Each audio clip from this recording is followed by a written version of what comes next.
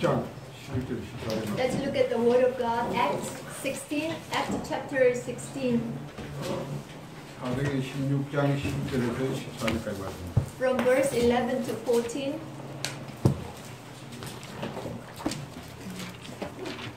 Acts 16, from verse 11 to 14.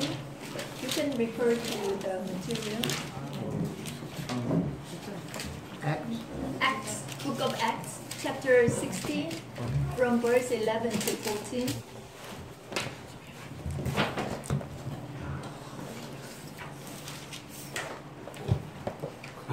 그리고 영어 그쪽에.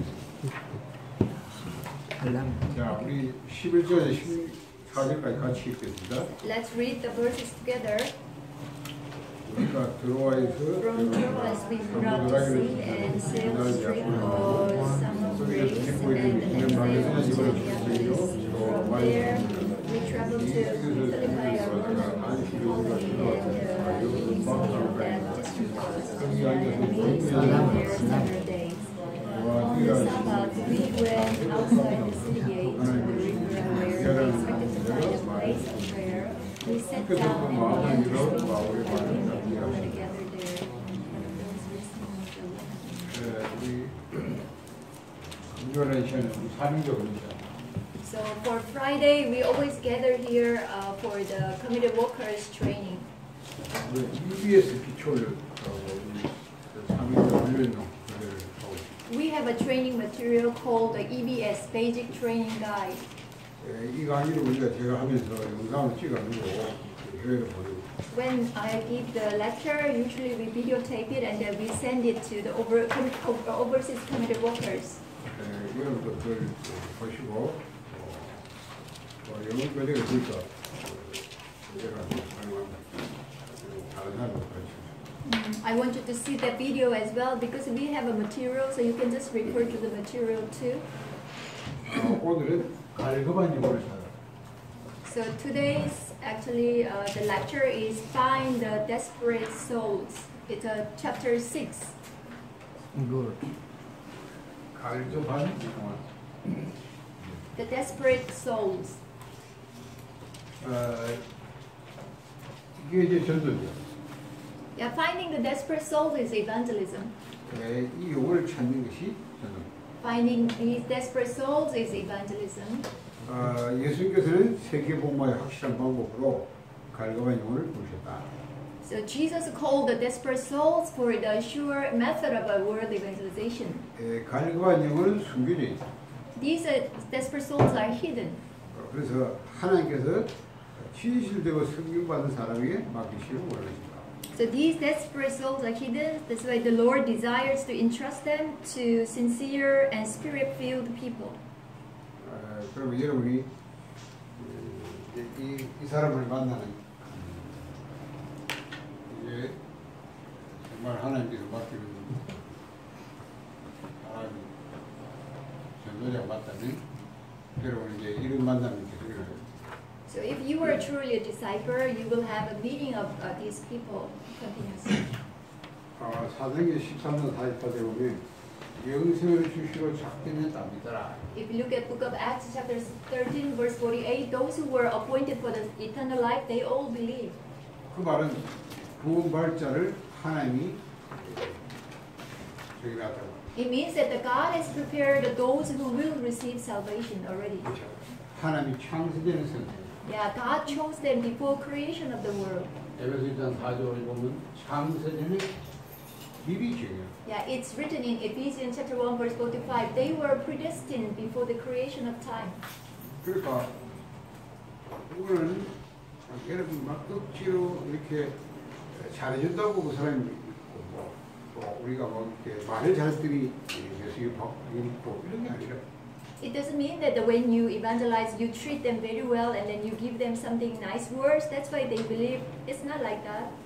그러니까 뭐 여러분이 구원받다 이러면 그냥 내가 예수님 좋은 것 같다 이런 생각이 싶으면 그래 안 되지. 하나님이 영생의 출로 작정된 자입니다. For you, you may think that because you are saved, then you will think that because I believe, that's why I am saved. But Bible says that those who were appointed for the eternal life, they believe. 그러니까 구원은 하나님의 주권이요. That's why the salvation lies in God's sovereignty. 그러니까 여러분이 하나님이 구원을 줄로 작정된 자 시간표도 하나님 손에 다 Yeah, those who are appointed for the eternal life, even the time schedule for them is in God's hand. 그 사람을 구원할 때 구원의 때가 됐을 때 누구에게 맡기냐 그것도 하나님 주권. So when the time schedule come to save the people, you know, who will God entrust this work is also up to God. 그렇죠. It's 전도가 된다 안 된다, 전도 잘한다 못한다 그 말 자체 틀리고. So that's why when you say, oh, evangelism takes place, evangelism doesn't take place, well, it's incorrect words. 왜냐하면 전도는 하나님의 주권이죠. Why? Because evangelism is totally in its God's hand. 그렇죠. 하나님이 하시는 일이에요. Yeah, evangelism is what God does. 단지 하나님이 사람을 통해서 하기 때문에 누가 하나님께 그 시간표에 그때 쓰임 바냐 그건 하나님 주권. But the issue is that the God does His work through the disciples or the people. That's why in God's time schedule, who can be used by God? That's the issue. 그래서 여러분이 정말 이렇게 한국까지 와서 우리 받아오는 장민족인데 하나님이 여러분 나라의 구원발자 다 준비해놨어요. So all of you multi-ethnic disciples, you came to Korea to receive training. I believe that the God has prepared those who will receive salvation through you already. 아멘. 하나님이 여러분을 쓰시려고 작정하셨다면, 계획하셨다면, 여러분이 돌아가면 분명히 하나님께서 사람 부시고. If truly God has planned to use you, then the once you go back to your country, absolutely God will attach people to you. 그렇잖아. 바울이 지금 전혀 모르는 낯선 지역에 돌아가는 지역이다. So Paul, he went to this very unusual place. He never knew before, a city called Troas. 그러니까 뭐 아무도 아는 사람이 없어요. He had no one he knew. 그냥 기도하고. He just went there to pray. He went out actually. 하나님의 인도를 받기 위해서 기도하고. Yeah, he went out to pray to be led by God's guidance. 가다가 뭐 여자들이 보이고.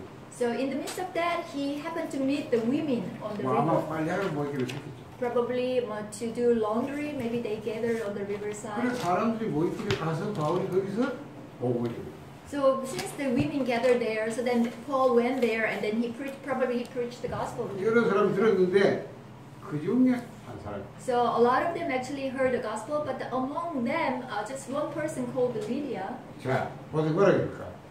하나님을 섬기는 위대한 여자가 말해주는데 주께서 그 마음을 열었다.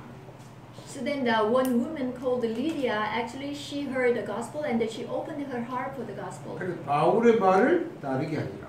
And then she followed what Paul said. 이 여자가요 얼마큼 하나님이 준비된 사람이냐면 그와 그 집이 다 세례를 받고 우리에게 청하여 이르되 만일 나를 죽는 자라 하거든 내 집에 들어와 요하라 하고 강건하게 먹게 하리라. So how much she was prepared by God, you know, she said that if you consider me a believer, stay at my house, she said. 하나님이 이런 중요한 한 지역을 살리고 한 나라 살릴 만한 인물을요 딱 준비했다가 바울을 붙이죠. So God already prepared one person like Lydia who will save one region and even the family line. So God allowed her to meet disciple Paul. 이 여자가 뭐 자주장사, 자주 옷감, 비단이죠 비단 얼마나 비단을 고급 옷감을 판매한 그런 사업가인데 바울의 말 듣고 내가 정말 죽는지 알거든 우리 집에 들어와서 뭐 하시오. Yeah, she was a dealer in purple cloth, but she said to Paul that if you consider me a believer, then stay at my house. 이래가지고 자기 집에 모셔가지고 모든 숙식을 제공하고요. 그것을 마음껏 전도하고. So she invited Paul, and then she provided him all the meals and everything, accommodation, and then she allowed him also preach the gospel there. 이래가지고 바울을 통해서 복음도 듣고 훈련받아가지고 나중에 이 여자 집이 그잖아요. 이 빌립보 지방에 완전히 지교회가 되고 나중에 교회가 돼. So this Lydia, actually, she received the gospel from Paul, and she also was trained by him. So later on, her house became a regional church in this region. So God has prepared a person like her. 한마디로 갈급하죠. So in one word, we can say she was a desperate soul. 자, 그러면 여러분이 전도 늘 이거 생각하셔야 돼요. 하나님 분명히 이 복음에 갈급한 자 하나님. That's why when you evangelize, you always have to think that there be a person who is desperate for the gospel. 그렇잖아요. 누군지 이마에 안 살았기 때문에 모르지만 그건 하나님 분명히 준비라. Yeah, we don't know who that person is because it's not written on the forehead. That's why, but absolutely, God has prepared this kind of person. You must 그 believe. 사람을 만나러 가는 것이고 그 사람을 찾아가지고 세워서 그 사람을 파손시키는 전도하기로. Yeah, you going out to the field to meet a person like this, and then you find the person, you train him, you commission him again to the field. 그러면 갈급한 자의 특징이 뭐냐? So then, what is the characteristics of the desperate souls? 갈급한 자 특징이. You can refer to the materials. 이게 뭔가 단번에 은혜의 자리에 응한다. Yeah, the characters. The first characteristic is that they readily come to the place where they can receive grace. 단번에 은혜의 자리에 Yeah, they readily come to the place where they can receive 많이 grace. 누리 같은 여자. Yeah, it's the example is a person like Lydia. 복음 받자마자 막 바로 그냥 모든 거다 됐다는. Yeah, as soon as she received the gospel, she really made a resolution for the sake of the gospel. 말이 많을 필요 없어요. 예수님만 증거했는데 자기는 은혜를 받았어요. You don't have to say much to them, but you only just testify Jesus, but they receive grace. 예를 들면 사도행전 16장 30절. Acts chapter 16, verse 31. 여러분 그 뒤에 보면은 바울이 감옥에서 이렇게 들어가게 돼가지고 그 간수를 만났는데 그 간수가 오죠. 30절 보면 이르되 주 예수를 믿으라 그리하면 너가 네 집 구원받아요. 그 사람이 주의 말씀을 그 사람 그 집에서 모든 사람이 전하더라. So in the latter part of the Acts 16, you can see Paul was in prison, and then he also preached the gospel to the warden, and then the warden replied that believe. 이 Paul 간수라는 said to 사람이 the warden, yeah. 간수라는 사람이 바울에게 일어난 한 역사를 보고요. 우리가 어떻게 구원받겠냐. Because this warden, actually the jailer, he saw the miracle took place for Paul. That's why he asked him, how can you receive salvation? 바울 단 말했어요. 주 예수를 믿으라. Yeah, Paul didn't say anything except this: believe in the 그리하면 Lord 너와 네 Jesus. 집이 구원받는다. Then you and your household will be saved. 이 사람이요, 이 간수가 돌아가서 자기 집안 식구 다 모아놓고, 그렇죠? 음도 채놓고 이러고 이게 복음 제례다. Then in this jailer went back his home and then gathered all his family members, and then he invited Paul to preach the gospel. 그리고 딴 말입니다. 예수님 믿으라 했는데 그 한마디. Paul didn't say anything except this: believe in the Lord Jesus Christ. 자, 이 사람들은 딴 거 필요 없다. 하나님 말씀만 전했는데 You don't need to give them anything else, but you just testify the word of God. 사도행전 8장 35절. 뭐예요? 사도행이 The referring verse is Book of Acts, chapter 8, verse 35. 자, 사도행전 8장은 뭡니까? 35절은 LP가 4시. Book of Acts, chapter 8 and verse 35 is about 이미 Judah and 내시기에 Philip. 이사야서 50장, 53장 읽고 하는데 그 말이 뭔지 몰라서 그 바울, 이 빌립이 마차를 타고 이 성경구를 통해서 예수를 증거했는데 이 내시가 예수를 믿고 거기서 막바로 세례받아. This Educan eunuch was reading the book of Isaiah, chapter 52, 53, but he didn't understand what that means. Then, Philip actually went to him and then explained about these chapters. Then immediately this eunuch received the gospel, and then he also was baptized immediately. 갈급한 자가 어떤 사람이냐 말이에요. So what I mean is, what kind of person is the 하나님께 desperate soul? 순종하라. So the one who obeys God. 억지로 하는 게 아니라 하나님께 순종하는 걸 기뻐요. Yeah, they rejoice in obeying God. 그리고 복음의 증거를 복음을 정말로 자기가 받은 게 너무 감사하니까 복음을 증거하는데 왜냐합니까? 뭐 억지로 전도해 그런 게 아니에요. 너무 좋으니까 만나서 복음. Because these desperate souls, when they receive gospel, they are joyful. That's why they approach preaching the gospel without any hesitation. 그렇잖아요. 누가 뭐 전도를 안 했는데도 만나서 보게. Nobody says to them to evangelize, but whoever they meet, they always share this gospel. 이런 사람 특징이 아주 긍정적이다. And also another characteristic is that they are so positive. 그리고 깨끗하고 단순합니다. They are also clean and simple. 복잡 아니에요. They are not complicated.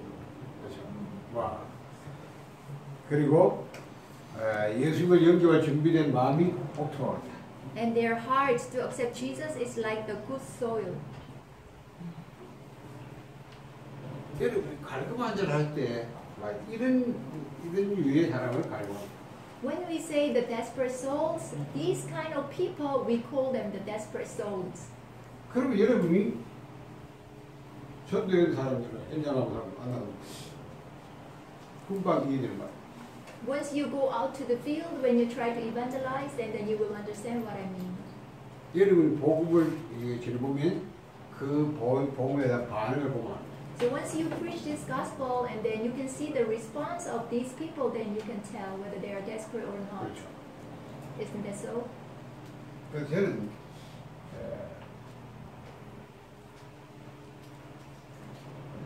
불신자 찾는 복음하고 제자를 찾는 두 가지 가지고 For me, I have two methods. 복음을 제자. When I present this gospel, usually I present this gospel to evangelize unbelievers and also to train the disciples. 그럼 불신자는 우리가 그 구원의 길. So to unbelievers, I present the way of salvation. 그렇죠. 지난 주일 5일에 제가 여러분에게 한 얘기를 So last week's afternoon message, I spoke about the way of salvation. 불신자에게 그 사람이 맞게 성경을 다 하는 게 아니라 결국 그 사람이 그렇잖아요. 불신자란 말은 하나님을 떠나는 사람. When you preach to unbelievers, then you have to tell them according to their condition. Who is unbelievers? Who are separated from God. 예, 그 사람이 하나님을 만나야 될 대상자입니다. So they are the one who must meet God. 그 사람이 만날 길을 몰라요. But they don't know how to meet God. They don't know the way. 그렇죠. 만약 그 사람이 굉장히 영적 갈급하면 뭔가 이 갈급하니까 막 찾아 헤맬 것이죠. If they are very desperate to find God, but they don't know the way, then probably they will really try hard to find the way. 그러니까 길을 모르니까 막 다른 우상 석신경 다른 종교 열심히. Yeah, spiritually, if they are very desperate, so they even try to serve idols, worship idols. 그러니까 그걸 여러분이 염두에 두고 그 사람에게 복음을 전해요. So keep this in mind, then you can present the gospel to them. 저는 그렇게 말해요. 당신이 하나님 만나고 싶으냐 귀신을 만나고 This is what I use. I usually tell people, to unbelievers, do you want to meet God or do you want to meet evil spirit? 귀신을 만나고 싶으면 귀신을 만날 수 있는 방법을 합시다. If you want to meet evil spirit or the demon, then I can tell you the way. 어쩌면 열심히 귀신 우상 숭배하는 사람은 그 귀신을 많이 시켜봐보죠. Yeah, usually those people who do idol worshiping a lot, then they can experience the evil 그게 spirit. 얼마만큼 괴롭고 악한 걸 알고. Yeah, I can even let you know how miserable, how dangerous it is meeting 그리고 당장 그 evil 사람이 spirit. 하나님 만나고 싶다. Then usually people right away they say that, oh, I want to meet God instead of the evil spirit. 하나님 만날 수 있는 길을 가요. So then I tell them the way to meet God. 그래서 그 사람들이 딱 없어요. 그리스도가 이것이. That's why I don't tell them anything else except this, Christ. 그리스도라는 단어를 용어를 씁니다. I explain the word, the meaning of the Christ. 그렇죠. 그래서 그리스도의 필요성을 아닙니까? And then let them understand the necessity of Christ. 그러면 하나님 이런 데서 반드시 그리스도가 내 필요하다. So if they are prepared by God, they will know that they have a necessity to know about Christ. 그 그리스도가 누군지 설명 딱 하면 스스로 다 걸립니다. Yeah, if I explain about the Christ, then they come to an answer by themselves. 그러니까 요래 가지고 그 사람이 영접하면 보호받는 거. When I present Christ like this, if they accept Christ, then they can receive salvation. 제자는 그렇게 없어요. But for towards the disciples, I use different 그렇죠. way, different method. 제자는 이래 가지고 제자를 지켜요. So you just present the way of salvation or explain Christ. 내가 and 제자를 it's hard to 보고 find disciples. For disciples, I present them gospel chart. 저는 이거 설명해보면 반을 봅니다. Yeah, when I explain gospel chart, when I look at their responses, then I can tell. 자, 내가 이거 좀 밖으로 나가는 거 좀 혹시 좀 이렇게 오해되고 싶어요. 굉장히 조심해요.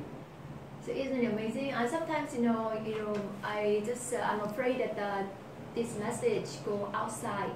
근데 대만 가서 이걸 했더니 이 방송 나갈 때 좀 올라갈 수 있을까 굉장히 조심스럽게 내가 할까 말까 생각하고 있다가 너무 이 사람들이 필요해서 내가 다시 하겠다. So even when I went to Taiwan, giving this gospel chart message, I was just afraid that the message go outside and then, they 그게 misuse it. 하필이면 하요 집회 때 그 뭐야 그게 또 나왔어요. But I knew that but these people in Taiwan, they were in need of this message. So that's why I 간증하는 had to 사람 speak 뒤에 to them. 있으나 내가 그 도피거나 그거 내가 간증하기 목사도 보고 보잖아요. Because even the Tuesday conference, I saw that the gospel chart was also used. 그래요. 이번에 내 리더 소리가 하나님의 목사님인데요. 이거 강의하는 영상이 뭐죠? Even this time when I went to Remnant Leaders Retreat, the pastor from Hana Church also requested me, "Oh, pastor, do you have any video message about the gospel chart?" Yeah, he's very renowned pastor in Daegu. But why he was asking me about the gospel chart?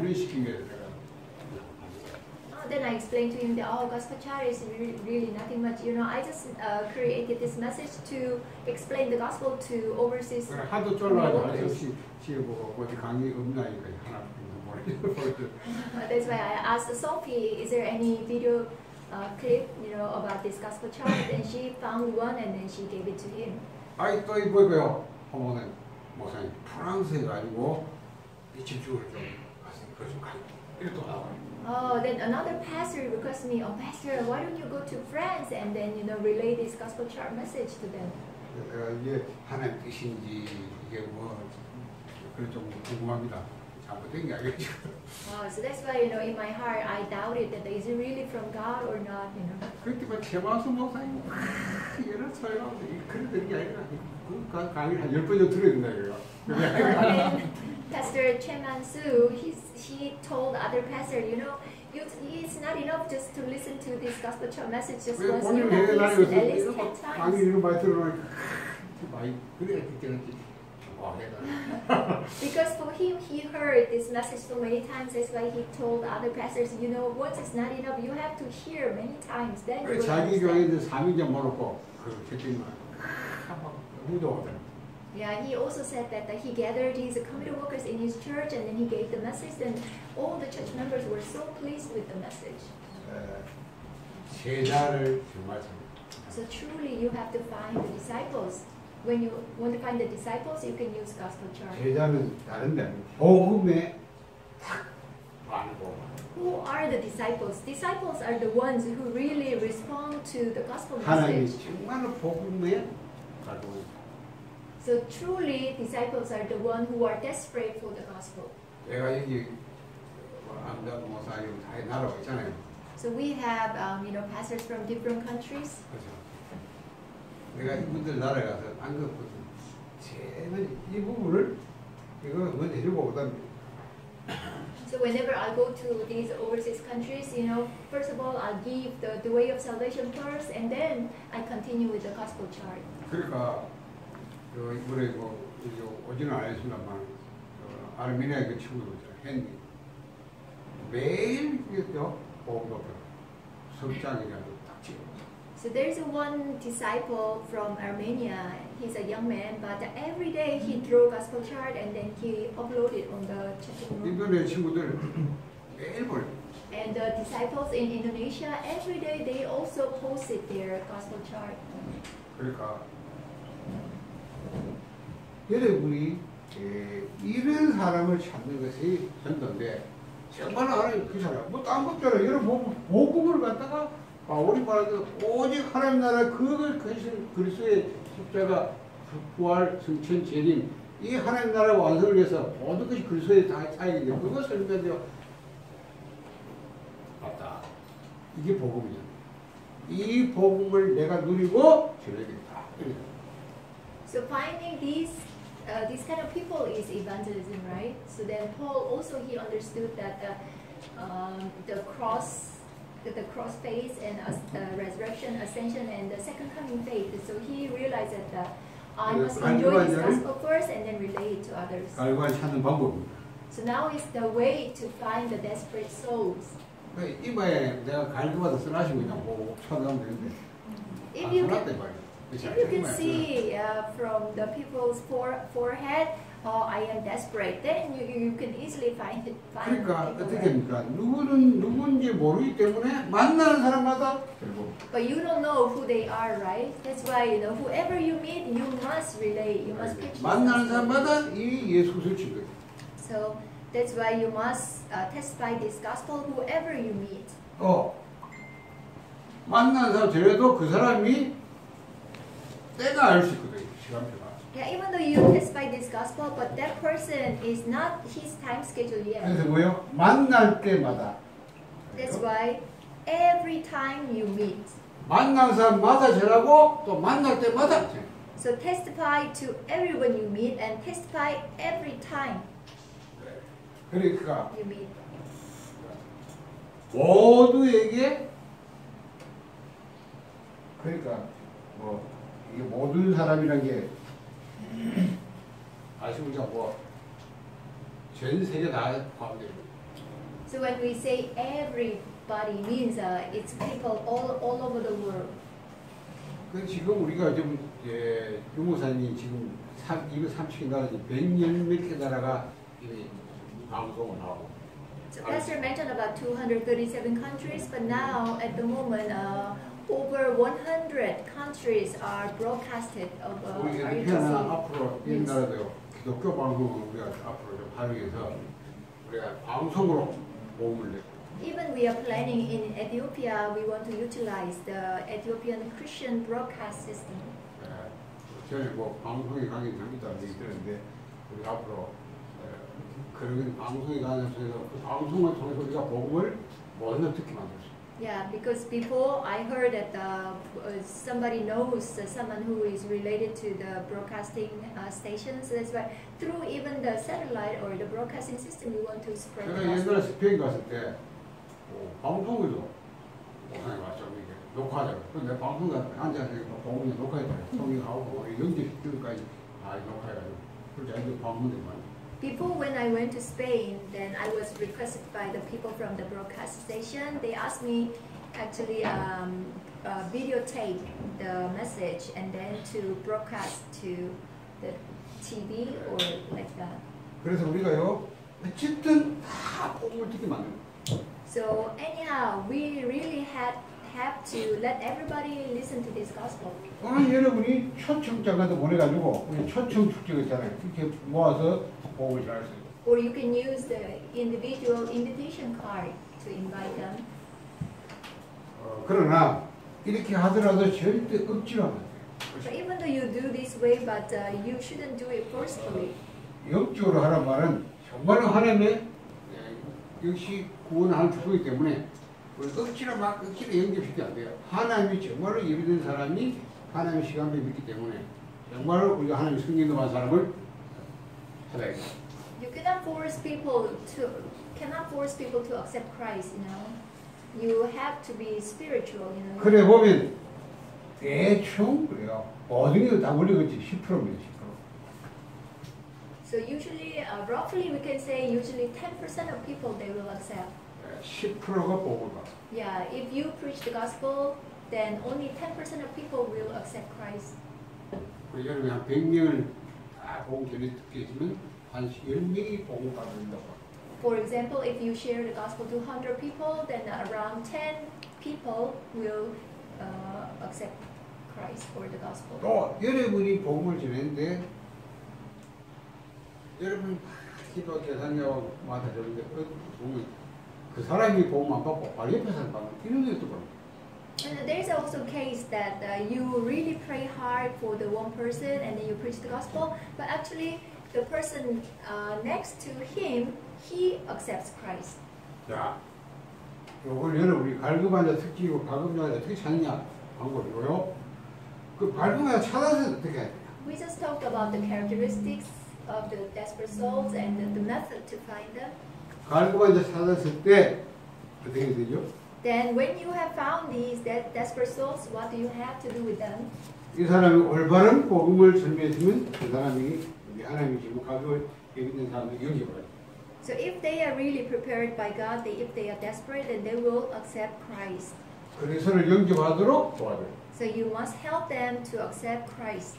네, 이거는 뭐 다 우리 잘 알죠. 기도를 통해서 영접하는. Yeah, usually we do it through acceptance prayer. 그런데 우리가 이를 보통 영접은 끝나는 경우 많아요. But most of cases, we just end up with just acceptance prayer. 우리가 영접 이유가 더 중요합니다. But actually, after acceptance is more important. 영접이 그 사람이 본질적으로 이제 말씀을 가르쳐야 돼요. 가르치고. So after acceptance, then in full scale, you have to teach them 우리는 the 이거 보고 Bible or the gospel. 다락방에 초대해요. Yeah, teaching, study Bible or study the gospel, we call it darabang. 그렇죠. 이 사람을 이제 본격적으로 영접한 한 신분 바뀐 사람을 이제부터 양육하고 이 사람을 정말로 지속적으로 확립시킵니다. So people who have changed their spiritual status, then in full scale you have to teach them the word, and then also you must nurture them. 그렇죠. 우리는 이걸 우리가 하는 전도는 현재는 말씀 급필이거든요. 말씀. So the evangelism we are doing in the field is actually we are doing a word movement. 장소를 정하고 시간을 정해서 지속적으로 말씀 필요. First of all, you have to set the place, you have to set the time, and then continuously you have to spread this word movement. 여기서 영접한 사람을 양육시켜. So here, those who are accepted Christ, and then you must nurture them. 이 사람이 양육하다 사명이시면 또 전도를 시켜. In the midst of nurturing, if you see that this person have a commission, then you must train them. 이렇게 자꾸 우리가 양육하고 훈련시키고 파송시키기까지 하는 게 전도이기 때문에 우리 이게 중요해요. So evangelism includes not only acceptance, but training, nurturing, even commissioning. All are included in 중요할 evangelism. 것 인간적인 조건에 절대 응하면 안 된다. So the important thing, you cannot get caught up in humanistic conditions.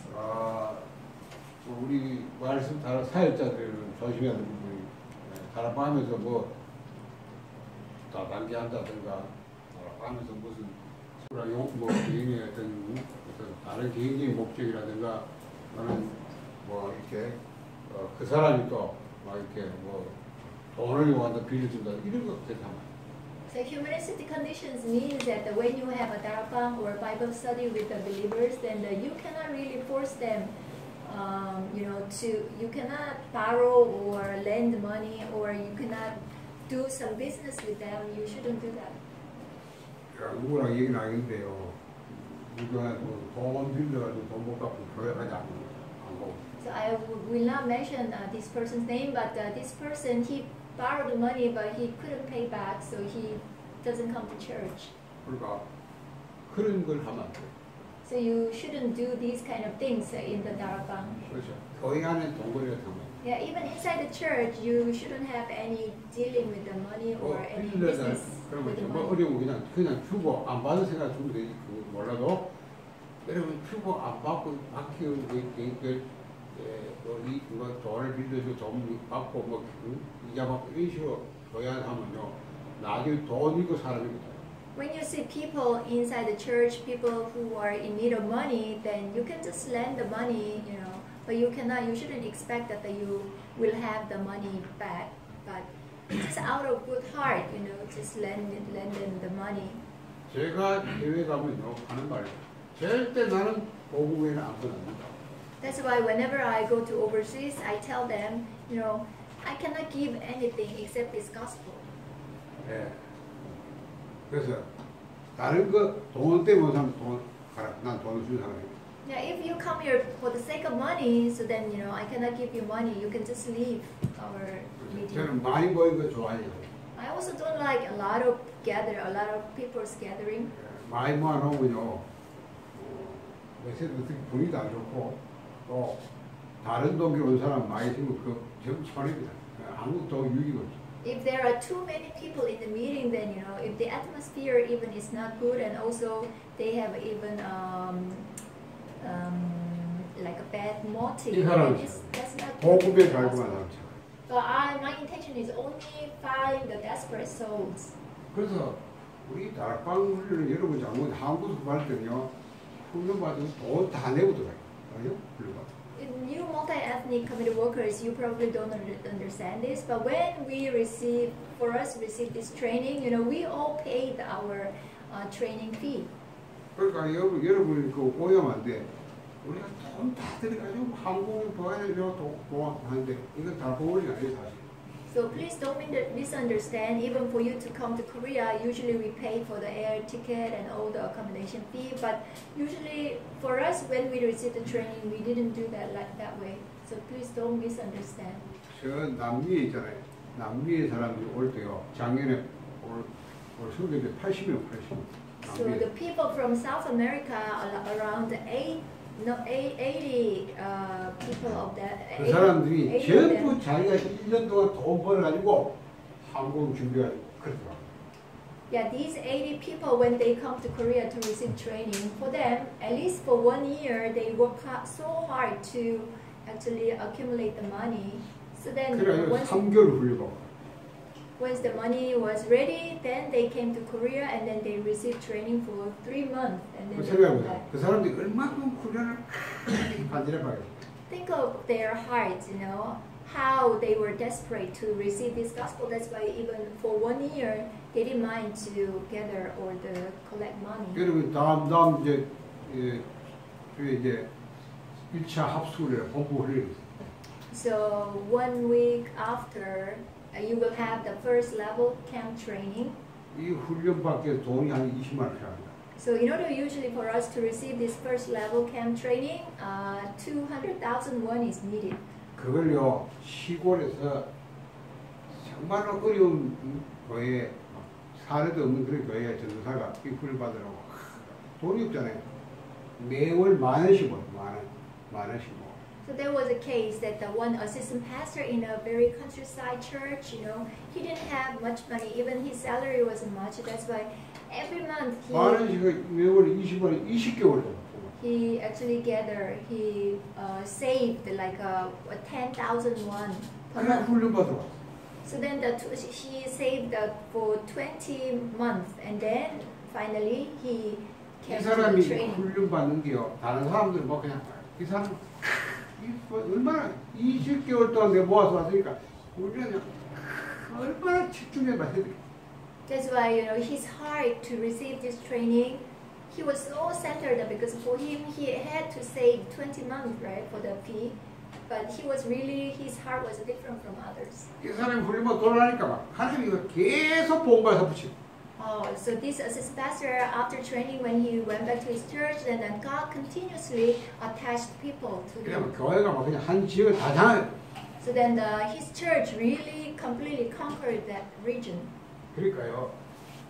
여러분이 갈급하면 괜찮아요. 목이 마르면 막 물을 찾아가야 돼 있어. So if you are thirsty or if you are desperate, you will look for the water, right? 그렇잖아요. Isn't it true? 영어는 그래도 저 산꼭대가 훈련받아 나오는 거예요. Yeah, even Pastor Yugi said that if the training takes place on the mountain peak, that even though people will come. 왜? 복음이 거기 있다면 복음 듣기도 올라온다. Why? Because gospel is on the mountain peak, then to listen to the gospel, people will come up. 무인도 가서 해도 된다. Even you go to, let's say, we go to Norman Island, people will come. 갈고가서 배 타고. Yeah, those desperate souls, they will ride on a boat and they will come. 그러니까 여러분이 그게 그러란 말이 아니라 여러분 그게 뭔 말인지 알아요? Yeah, I'm not saying that you have to do that, but you should understand what I'm saying now. 진짜 제 찾으려면 다른 동기심을. Yeah, if you truly want to find the disciples, then these people, they shouldn't have any other motives than the 다른 gospel. 동기시면 절대 세상. Yeah, if they have other motives, then they are not the disciples. 그렇죠.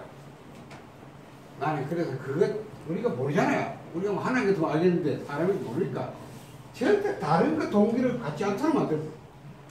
We are not God, so that's why we don't know who are the disciples. That's why we really, when we train the people, we have to make them not to have any other motives than the 내가 gospel. 감자도 못 서는데 우리 내가 마치고 이제 공항 오는데요. 차에 태워가지고 내가 계속 얘기해. 나는 우리 절대 안 둬. I said this to Pastor Amjad when coming to the airport. Pastor Shin said that, oh, I'm not gonna help you at all. I will never 일단 help you. 돈이 없고 도와주는 돈이 없고 First of all, we don't have money to help you. 또 있어도 내가 도와주지 않는다. Even though I have money, but I will not help you. 나는 그게 죄라고 생각해. Because for me, helping you, with the money, I consider it as a 복음이 sin. 모든 것이 복음만 다 있는데 그거 안 주고 다른 거 준다. 그건 나쁜 놈이야.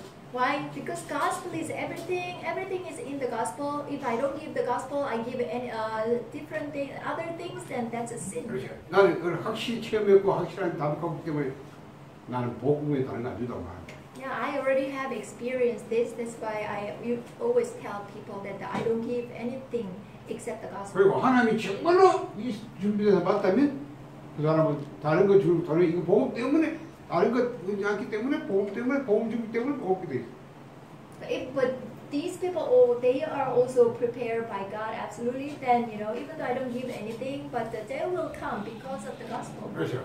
그 사람이 한 명이면 한 명 그 차는 그게 다 전도답니다. If only there is one person, then finding that one person that's everything for the 제가 world. 선교지 많이 가봤어요. I have been to many missions fields. 제가 늘 하는 얘기입니다. 선교사님들이 와서 돈 갖다 주고 건물 지어주고 지금 어디 가냐? I say this all the time. The missionaries usually when they go to the missions field, and then they usually build a church and then build the construct the buildings. But where are all the people who receive the message or the gospel? 나중에 가보세요. 건물 다 뺏겨보고 사람 교회는 하나도 전부 다른 종교가 다 차지. But later on, you can see that these people, they have taken away their buildings. All the people dispersed, but this missionary, he lost 그게 무슨 선교? everything. 왜? 그게 무슨 선교냐고. What is that? A really missions? 저는 항상 그래요. 내가 어느 날 이 나라 그 나라 못 갈래 올 것이고 그럴 때 내가 못 가도 저 땅에 복음이 남아 있으니까 복음 나는 사람 남기는 게 그 선교라요. Yeah, I would say this to people that there will be a day for me not to enter into this country anymore. Only I want to really relay this gospel. Gospel must remain even though I don't come here anymore. 그래서요. 저는 실적에서 선교한 것도 아니고 뭐 우리 교회 많이 That's not my intention. 수문 계산 이런 거는 우리가 이 빈미 줘도 안 되고 또 이런 사람 절대 제자다. Yeah, I don't have any hidden calculations. We shouldn't give any excuses. to 그래서 people. 우리가 만드는 게 아니고 하나님이 이런 사람을 숨겨놨다. We are not making disciples, but God has hidden these kind of people. 그렇죠. 정말 하나님이 이 사람 이 갈급한 사람 예비나. Yeah, truly, God has prepared these desperate souls in the field. 그 사람을 찾고 세워서 파송시킨 것이 전도. Finding these people, raising them up, and commissioning them is evangelism. 그러니까 뭐 역사나도 그것도 우리가 한 게 아니에요. 그만할 것도 없고 안 된다 낙심할 것도. Even though God's work arose, that was not done by us, but we shouldn't be arrogant about that. 아니야. 그 모든 하나님 손에 하나님. Because everything is in God's hands. 그렇죠. 단지 우리가 거기 실부를 하실 때 그게 감사합니다. Yeah, just running errands for this is, what we should be thankful for. 자, 여러분이 이걸 명심하시고요. 우리가 여러분이 어느 현장이 마찬가지다. 근데 거기에 분명히 하나님의 예배를 갈망하는 영혼은 있다고 생각하시고 그걸 찾는 게 있습니다. So please keep today's message in mind. So everywhere, God has hidden disciples in the field. 그래서 여러분이 아마 올바르게 복음 전하고 하나님의 시부름을 제대로 하셨다면 하는 것입니다. So if you correctly can preach the gospel, if you can run errand of God, then God will attach people to 그렇죠. you. 하나님 보다 자꾸 다른 짓 하고 앉았는데 하나님 어디 붙이고 안 붙이지. But if you are doing something different from the gospel, then how can God attach people to you? 그래서 우리 자신이 먼저 이 갈급한 영혼에 그죠? 그래서 하나님이 우리를 불렀고 내가 이 복음을 하고 있는 것을 내가 얻었다면 여러분이 쉽게 이런 사람을 찾을 수 있고 또 만날 때 답을 줄 수 있어요. Actually, we ourselves used to be desperate souls also. So then, because we used to be desperate, that's why we can also find the desperate souls. 하나님이 여러분 나라에 진짜 올바른 복음을 원하십니다. God truly desires the correct gospel to be relayed in your country. 그렇죠. 그래서 그 복음을 가져가서 전달할 자로 여러분이 한국 보내죠. So to restore this correct gospel and relay this gospel, God has called you. 그래서 내가 여러분 복음을 다 받아보고 얘기하자 이거. So that's why I said that after finishing all the trainings, we can discuss each other. 뭐 여러분 많이 모이는 건 감도 안 받을 거예요. 왜냐면 여러분보다 더 많이 모이니까. I don't think you will be moved by a lot of people gathering together because your country can gather even more people. 이번에는 리더들만 모여서 하는데 여러분 뭘 보셔야 되냐면 그 아이들이 여러분 나라에 그 아이잖아요. 걔들이 모여서 뭘 하는가 보시죠. So you just join the leaders retreat. Don't look at a lot of people gather, but see these young kids, young remnants. What did they do in the training? 그 렘넌트들이 받는 메시지 보세요. 그 메시지 수준을 보세요. So look at the level of the message they receive. 그만큼 아이들이 깜깜합니다. 말씀 때문에 Got the message. 그 말씀을 받고 포럼하고 그 아이 기도하고 그처럼 그런 거. Yeah, they gather there to receive the message, have forum together, and pray to God. 우리 미셸 우리 샌디 같은 렘넌트들이 참여했는데 여러분이 잘 보세요. 앞으로 여러분 나라에도 이런 렘넌트도 일어나요. So Michelle and Shandy, you join the leaders retreat. So even in your country, this leaders retreat must arise. 오늘 마치고 우리 같이 기도하시죠. So after the message, we will have a time of prayer together. 여러분 나라를 위해 기도하고 또 정말로 이 복음이 제대로 이 훈련 기간 동안에 여러분 자신이 진짜 하나님의 뭔가 여러분이 남이 지나기 전에 내부터 그잖아요. 내부터 뭔가 이 답을 얻어야 되고 내부터 진짜 체험해요. So during the prayer time, you can pray for your country, and also, first of all, you must receive grace from this gospel before you sharing this gospel to 그런 anybody 시간이 else. 되기를 바랍니다. So you have that time. 기도하겠습니다. Let's pray. 하나님 감사합니다. Father God, thank you. 이번에 또한 다민족 7분을 한국 보내주시기 감사합니다. Thank you that you send 7 multi-ethnic community workers to Korea. 이분들이 복음에 갈구한 자를 믿습니다. We believe that they are the desperate souls for the gospel. 이분들이 정말로 훈련받고 돌아가서 그 나라에 또 갈구한 자를 찾고 세워야 될 사람들이 있습니다. So we believe that they are the desperate souls. So for them, first of all, receive this gospel. Once they go back, they will also find the desperate souls through them. 오직 복음에 집중하게 해줘. Help them to concentrate only on the gospel. 하나님께서 성령으로 충만케 해줘. May you fill them with your Holy Spirit, Lord. 주의 사자식이다 보호해줘. And may you protect them through your angels, Lord. 흑암에 속지 않도록 지켜보게. Help them not to be deceived by the power of darkness. 우리가 함께 정말 세계복음 할 수 있도록 축복하겠죠. So may you bless us to do the word evangelization together. 주 예수 이름으로 In the name of Jesus Christ, we pray.